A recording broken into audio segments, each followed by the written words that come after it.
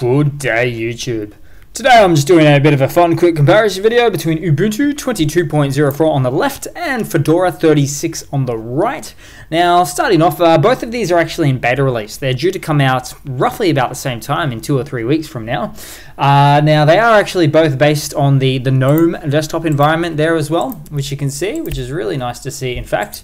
Now, the couple of differences though with the Ubuntu, it is actually the long-term service release, so it's going to be supported for a good 5 years, whereas the Fedora 36 release is more of a shorter release. It's only going to be supported for about a year, and then, you know, for instance, Fedora 37, 38, 39 come out there. But you can pretty much with Ubuntu 22.04 long-term service release, install once and run it for many years, to say the least. Now, let's have a little bit of a look at the GNOME interface. So it is actually different, even though they are using the same GNOME interface here. So we have probably the main difference of which is the taskbar on the left-hand side for Ubuntu. I like this. I'm a fan of it. In fact, it is my daily driver for my real computer, whereas Fedora 36 tends to use the more stock version of the GNOME desktop environment.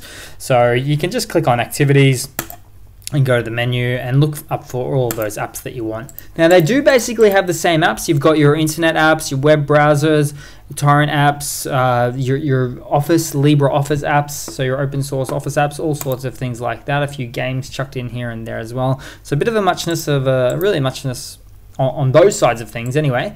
If we were to maybe move across to, say, the file manager, now this will be the same, although you will see that Fedora is using something more of a more stock-like interface here.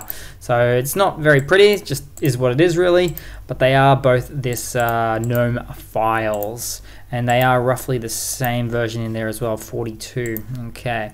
Now let's see what else. If we were to take maybe a bit of a smidge of a look under the hood and see what's going on here. So this is where it gets interesting to me. So the kernel for the Ubuntu 22.04 is the 5.15 kernel, whereas Fedora 36 is the 5.17 kernel. So really 2 jumps difference. Now this isn't a surprise for me because Fedora is effectively the upstream for what is to become Red Hat Enterprise Linux. So they like to use the bleeding edge stuff on Fedora there, which is great if you've got newer hardware, newer laptop, CPU, GPU, Wi-Fi cards, all sorts of things like that. But hey, 5.15 still isn't that bad. It works with all my new hardware for Ubuntu as well. So let's see what else is going on there as well. Maybe in the back end even a bit further. So having a look at the CPU, idling both out at about 5–10%, pretty much expected there. And the memory, so using about 800 megabytes of RAM on boot up here for Ubuntu. Nothing else is loaded in the background. And the same for Fedora, nothing else loaded in the background, but this is where it starts to diverge because there is 1.12 gigabytes of RAM on boot up. So a decent 300 megabytes more of RAM on boot up.